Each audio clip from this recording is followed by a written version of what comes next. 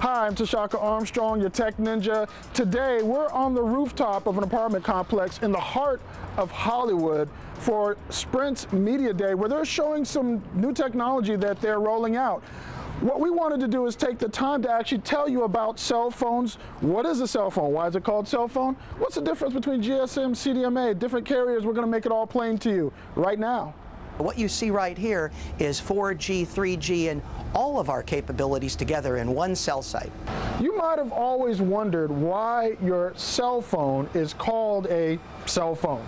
If you're old enough, you might have wondered why your cellular phone was called a cellular phone. Well, it's because of these puppies right here. They're all around the city. They're wireless antenna, and what they do is it's kind of like throwing a rock in a pond. How you have the ripples that go out? Well, these antennae have a certain radius of signal transmission, where a signal goes out, a signal comes in. Now, as you're walking, these cell towers, these cell signals actually overlap one another, which is why it's called cell. They work from different sites. So as you're moving through the range of that wireless signal, eventually what's going to happen is, imperceptibly to you, which kind of means you don't experience it. I know I just like using the word imperceptible anytime I get the chance. Your phone will hand off from one tower to the next. So that's why it's called a cell, again, because there's this overlapping coverage, kind of like the skin cells on your body, that make it so that you never notice that you're moving from one tower to the next if everything works as it should. What are some of the challenges inherent in building out this network in a city the size of Los Angeles? To build a network of this size and scale in Los Angeles, you have to deal with zoning. You have to, really, it takes a small village or a nation of employees to put this together, and we're all so excited.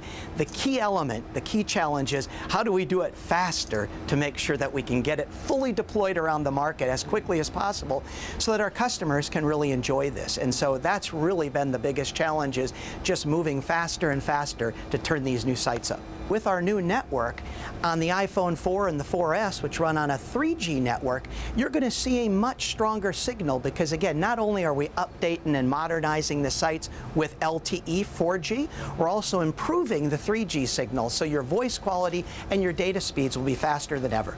Of course, no tour of a cell site, an upgraded cell site at that, would be complete without, of course, the requisite speed test.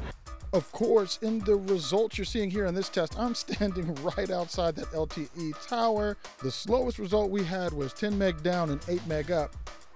But again, we're standing right outside this tower, so your mileage may vary depending on where you live in proximity to this tower. Thank you for watching. I'm Tshaka Armstrong with myFOX Tech.